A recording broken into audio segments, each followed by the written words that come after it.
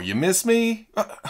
I missed you. Okay, people, welcome back to another Fwoosh Weekly. As always, I'm Robo, and I'm back from vacation. So much news to catch up on. Not as much as I thought there would be, but more than enough, because the toy train stops for no man, not even Uncle Robo. Well, especially for me, because I'm usually at the caboose. I'm hanging off the very back end of the train, wondering what's going on up at the dining cars and the engine, and are you guys having fun up there? What's happening? That's not a train, but that's okay. We always catch up somehow. I'm gonna speed through some things that are super old to y'all that I came back going, wow, wait, that was last week. But you know I'm gonna ramble too. Essentially, let's get back to business as usual. Let's go all the way back to weekend before last, where I had just posted the weekly to YouTube. So of course that's when Medicom decides to do their double feature of MAFEX action figure goodness. And they started off with Avengers Infinity War Loki. I don't know if we had hints that Loki was coming. He wasn't high up on my list, especially after they had teased that, oh, comic book X-Factor Cyclops. But it makes sense. It's been a while since they've hit us with some MCU. And admittedly, this does look good. It looks better than some of the other Lokis I have on the shelf, especially that Figuarts. Oh, Bandai, you done me dirty. Comes with 2 head options, Happy to See You and Happier to See You, along with 2 sets of daggers and the Tesseract. But I'm more interested in the DC Batman Hush Huntress because, oh, that display is cranking up to 11. And to get it out of the way, yes, Medicom added some length to her shorty shorts. The hip articulation makes for a perfect spot to transition from skin to costume, but then that would have also left a cut right across the thigh, right in the big middle of flesh. But if that were the case, why didn't they do that to the biceps? You could see the cut right across there with costume hanging above it. Is this more WB tomfoolery, trying to save us from ourselves? We can't be seeing too much skin tone on a action figure that's imported from overseas. Speaking of that, she's also missing her crossbow, which we kind of expected. Triggered weapons bad, wailing on your enemies with a broomstick, perfectly fine. I'll probably end up stealing the G.I.Joe Classified Series Snake Eyes movie Scarlet's crossbow because it looks about the right size and it'll fit in with the aesthetic of the MAFEX figures. Because the weapon and upper leg situation isn't enough to make me skip this. Just look at that thing, right off the comic page. Now Medicom, don't forget about Robin, please. Both are about $80 scheduled for August of 2022, but you know what they say about Medicom. You can pre-order a MAFEX in one hand, and shit. NECA also continued their haunting Halloween reveals with the Gargoyles Hudson. Just a good-looking figure, and I've said it before, I say it all the time, y'all get sick of me saying it, but I wasn't really invested in Gargoyles back in the day, but a good action figure, a good set of action figures, and a commitment to building that team out, oh, that's tempting. Because Randy has tweeted that they have about 13 figures on deck. So it'll be an interesting toy fair next year. There's also our first look at the Universal Monsters black and white mummy, and it's not that much different. I didn't expect this because it was such a slight change in coloration, just taking out some of those tints, but this is also good for people who prefer their TVs monochrome as opposed to color. There was also the Bela Lugosi Dracula tease, and if I didn't know any better, if I wasn't looking directly at NECA's Twitter, I would have thought this was a real human hand of somebody cosplaying as Dracula. And honestly, I can't say much different about the full reveal of Dracula. Well, besides it not being a hand, it's an actual head.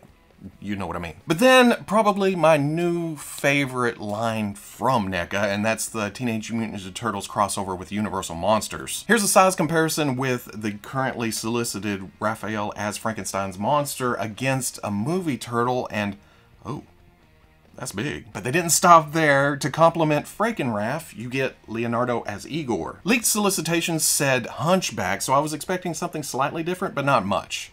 They even call this Igor the Hunchback. Still looks wacky and scary, fits into the set perfectly. There is also this backshot of the photographer taking pictures, and the swords go directly into the shell. So, yeah. By that logic, I want to guess that Donatello will be Dr. Frankenstein himself, but those leaked solicitations also listed Mikey as the Mummy. So who knows where they're going. But I like the surprise of it. Mezco also got in on the spooky solicitations with the 1/12 Collective Halloween 2 Michael Myers. I don't know much about Halloween. I wasn't into horror movies when I was a kid, but I can pick Michael Myers out of a lineup. That's really all that matters, right? I mean, who was the guy that slowly chased you down the street? It was that guy. So if the jumpsuit color is slightly off or one of the cracks in the mask is in one place rather than the other, I can't tell you that. I mean, that's for the experts to decide. To me, this looks like a nice action figure of Michael Myers. Don't shoot the messenger. I especially like the blonde spiky hair head, like Guy Fieri decided to roam the streets as Michael Myers. Comes with a couple of light-up jack-o'-lanterns, hands, heads, steak knife, and hammer. $85, supposed to release sometime next fall. But again, pre-order Mezco in one hand. Diamond Select has released concept art for their upcoming Marvel Select Apocalypse, and oh, if you're a Marvel Legends collector who likes to take the larger selects and shove them into your display, woo. But if you're a hardcore select collector, that doesn't work. Here's a new X-Men villain for your shelf. Funny how that works out. Either way, gonna be interesting. Pre-order pages for the Mattel Masters of the Universe Masterverse Revelation Deluxe Triclops have been updated with official promo images, and it just reinforces the fact that I love Techno Pope Triclops. It's just something different. It's recognizable as Triclops, but it puts him into a higher position. But if you're more of a fan of the classic look, and who isn't, it doesn't mean I hate this, there's this option too. That's why it's a deluxe set. It's deluxe-y. Also, look out, he can do that age-old expert swordsman move of swinging the sword above his head while balancing on one leg. It's indefensible, but Mattel makes up for it with a nice outside shot, some atmosphere to it. Mattel, do more of this. $35, due out in January. From one deluxe to another, it seems that the McFarlane Toys Spawn She-Spawn wasn't held back from the rest of the wave because she's exclusive, like I speculated, but it's because that it comes in a bigger box with extras. Hey, I'm more than willing to admit when I'm wrong, especially when it works out in our favor. It's a general release that's up for pre-order everywhere. That just means more plastic for more people. She doesn't seem quite as deluxe as Wave 1's Clown, being just a standard action figure with more weapons than the average bear. The package looks sparse, but then again, you can take some of those weapons and kind of sneak them over to your DC shelves. I see where you're going, Todd. Cygor was also passed over in those initial pre-orders, but only because he's a mega fig. Well, do they usually do that in other properties? Split up the deluxe and mega figs from the standard figures? I don't know, but this is his baby. He can do whatever he wants. But why wouldn't he be a mega fig? Look at this big honking chunk of cybernetic gorilla action figure. I do this a lot, justifying a purchase, but even if you're not into Spawn or Cygor himself, this can terrorize any shelf in your room. Grodlackey, a Jedi Arena Beast, a Cobra experiment gone horribly wrong. It's toys, sky's the limit, or even further than that if you want to go there. She-Spawn is $40, Cygor is $50, the hyphens are free, and they should release sometime in January. Super7 has also been busy little bees, revealing not one, but two Ultimates! Hey, I told you it was changing. Don't come crying to me.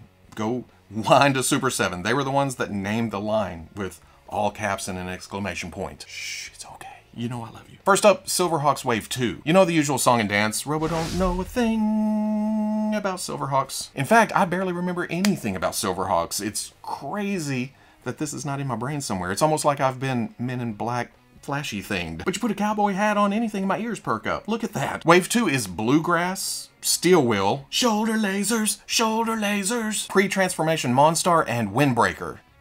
Windhammer? Windhammer. And then to finish it off is Monstar's Transformation Chamber Throne. So many toilet jokes come to mind. Chamber Throne. $55 a piece except for the throne. That's $45. But it's good that it's a separate option. It is there for people who want it, but if you don't want it, it doesn't make pre-transformation Monstar like a double deluxe, like double the price, because it comes with the throne and the figure. But that's not all from Ultimates! G.I.Joe Wave 2 is a pair of square dance partners with Destro and Baroness, and then Flint and Lady J. These are all so cartoony. It's scary. It's odd, almost, to see them in 3D form. This seems to be some people's jam, other people's not so much. But that's okay, there's options out there. There's at least 2 larger scale G.I. Joe lines on the market at the moment. We are living in a golden age, my friends. Destro is appropriately armed to the teeth, and I love that cartoon accurate laughing head.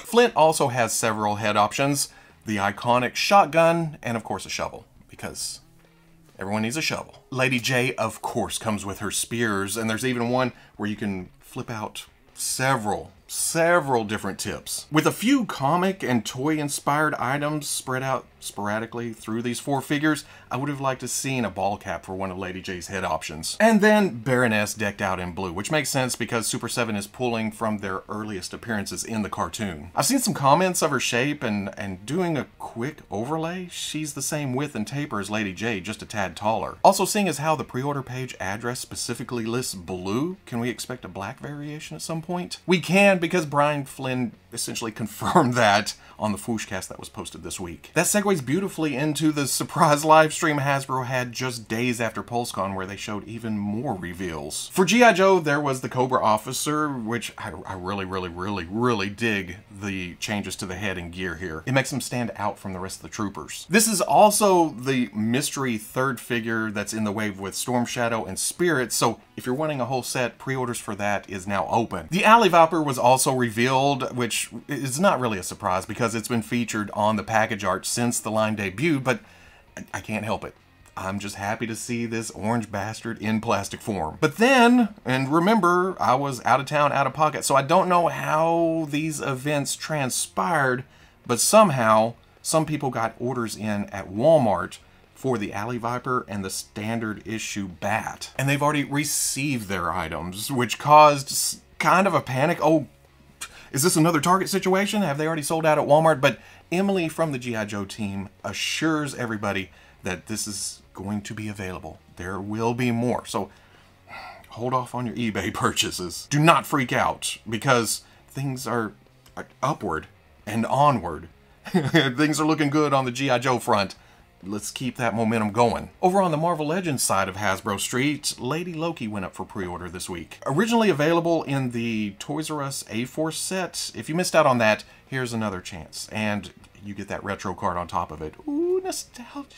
Then during the live stream, the X-Men animated series Mr. Sinister made its debut. Same deal as Wolverine and Jubilee, cell shading to the paint job, give it a little bit extra oomph, and then a package that evokes the old VCR tape cases. Ryan made sure to emphasize that at some point in the future, you're gonna have a whole shelf full of these, so it seems like they're gonna go deep. But I think my favorite is Iron Spider, just because I know this was available at some point in the past, and I skipped out on the amazing Yamaguchi. This is shiny, it's pin visible on the limbs, it's 20 some odd dollars, so yeah, this wins out for me. I'll be getting this. And then let's finish this whole thing off with Star Wars. Why?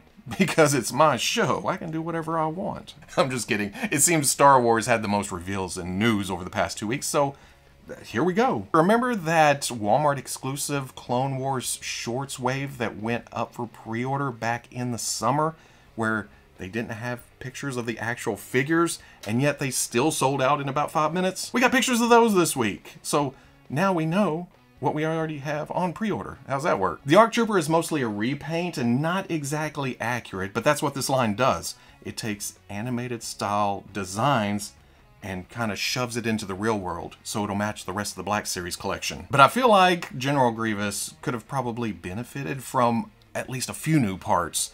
As is, it seems to be just a bright white paint job with some baby blue thrown in there. But for some reason I find it striking. I don't know, I'm just a sucker. Mace Windu at least gets new forearms, new belt, and a shoulder piece on top. Hopefully these are available again, because I was able to grab General Grievous and ARC Trooper back in the summer. I missed out on Mace, and looking at these, I think I want Mace the most. But that's how it goes, right? Then I first saw pics of the client from The Mandalorian over on Yakface's Twitter, and again, a character that wasn't high on my list, even though I enjoyed his performance. But you give me anything from Mandalorian, and I'm just gonna eat it up. I want them all. Same goes for Bad Batch. Omega, we knew she was coming. She was a pipeline reveal, and because she's a smaller character, I like that they filled her package up with other accessories like the bow, Ruby the Lizard, and her mask. But I would have liked to seen an alternate head without the headdress thing, the chain coming across, because from what I remember, she was seen more like that than this. Hey, there's another chance to release her down the line. But oh, we're finishing off the core team with Echo, and he looks good. I was wondering how they were going to make the helmet work, since in the series, that Lobot headgear kind of integrates itself into the helmet when he puts it on, but it looks like the toy helmet has an open back, slides over the front, and just much better than the Black Series tech missing his goggles because of the same cartoon physics at play. They pointed out that the Sakaar haircut attachment wasn't actually featured in the show, but I'm not going to grap about extras. It's a neat looking thing that I can imagine Echo using. And then from Rogue One, we get the Jedha Patrol Stormtrooper. I really like that new Stormtrooper mold, so I will take it in any form they want to give it to me. Throw the shoulder pad on, different backpack. If they want to dirty it up, sell me some more Sand Troopers, I'll do that too. All day. Every day. As much as I love my Mandalorian and Bad Batch, and even Rogue One, my heart, or well, a lot of my heart, will always belong to the original trilogy. So seeing Bib Fortuna in plastic form, I ain't gonna lie, boys, it brought a tear to my eye. Sure, the blue is a little bit harsh, but oh man, the slight side eye and the hand gestures, perfect. Nucha! The only pre-order we saw this week, I think the only pre-order we saw this week, was for the retro-carded ceremonial Leia that we already knew about. They stated that pre-orders for the rest would go up at a later time to, I can't remember how they worded it, to make it easier to pre-order. But I have to think that's because of some backlash they were getting from either customers or retailers. For a while, they've been trickling out the releases. 2 or 3 figures in a wave, those went up for pre-order. Then 2 or 3 more figures, those went up for pre-order. You either had to merge your pre-orders or cancel, and then here. And then later, they would reveal the whole wave. That's when case pre-orders and set pre-orders went up. You would have to cancel, try to merge. It was kind of a mess. It was a pain in the ass on the customer end. It had to have been a mega fig deluxe pain in the ass on the retailer end. Basically, I think they're going to, here's the set, now they go for pre-order. Then they said this wave would be available next summer.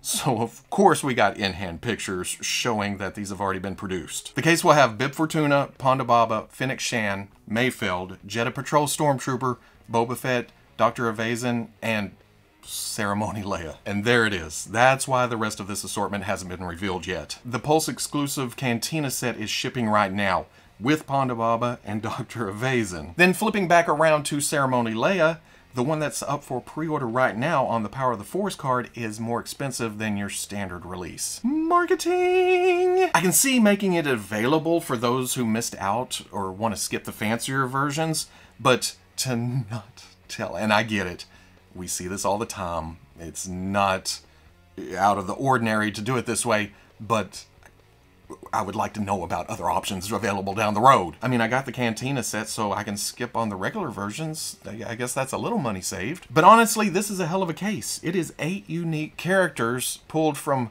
more than a few corners of the Star Wars universe. And check out that pale green on Phoenix packaging. That is awesome. Oh, but it doesn't stop there. PulseCon weekend, they had a live stream. Several days later, they had another live stream. Why not have a Fan First Friday the next week? But it does make sense. They are pushing their Rancor HasLab, so they wanted to show a little bit more than that. And when I say little bit, I mean little bit. They give us a look at the physical sample, which is cool. It's a little bit more real in our eyes, but to not have one in hand on camera to show us what it looks like with a real person, this slow trickle, I don't know. They shut off the articulation and told us about the different materials. That's what the different grays are on the figure. But I think what everybody wanted to know is one of the stretch goals. So they gave us tier 1 with the Black Series Gamorrean Guard with a different hat. Don't get me wrong, I love my nostalgia packaging. This is awesome. The bigger coin is going to be fun, but you don't start off with reuse. I mean, this is kind of the same situation as Silver Surfer over in the Galactus HasLab, but at least that had a few tweaks on the figure itself, and they showed that after a unique character. Because I get it, 1 or 2 tiers is always going to be a little bit more simple than the rest of the tiers, but needs some pizzazz, needs some oomph. Yeah, get this thing kicking. Make no mistake, I am confident that it will fund, and I've already backed for mine. But at the moment, it's just kind of, yay. And that's all for this week. As like I always say, probably not. But if not, we'll swing back around next week, either Monday Fwoosh Live or the next weekly. If you're interested in seeing any of these pictures up close without me all Yay! I'll be posting all of those along with links to pre-orders, more information on the Fwoosh front page Saturday at noon. But if you're impatient, and I know you are because we're toy collectors, all the links are in the description. And we're not on track yet. I know I just got back from vacation, doing some traveling, checking out Denver Fan Expo, but next week I'm going to be going to AEW Full Gear. That means I'll still have a weekly, but I'm shooting it on Thursday. So if I miss some news, cut me some slack. I'll be traveling once again. And then just like today, or this week, or the past 2 weeks, like I said just 30 seconds ago, we'll swing back around. We'll catch up. And it's funny because I was so afraid of breaking schedule. I can't miss weekly. It's been 2 years. I can't miss reviews. And I recorded a few of those to fill in the spots while I was gone. But I realized as I was gone and becoming more and more relaxed, I was like, well, it's okay to miss every now and then, right? So I'm not going to be missing completely, but it's okay. It's just action figures. We can talk about those anytime we want. If you enjoyed this Fwoosh Weekly, comment, like, subscribe. Much love to the plus. If you're interested in seeing videos early or in a position to help out the channel, patreon.com. But wherever you may be watching this, I'll always catch you on Fwoosh. Oh, and I got a play day coming too. I got back and there was so much stuff in the mail, like tech goggles. I was just talking about those a minute ago. Can I get up close to the camera without it getting all crazy? Somebody 3D printed me some tech goggles and a data pad. So I'll be taking a look at that and a lot more stuff. Almost too much stuff. I won't be able to fit it into one play day, but we'll try our damnedest.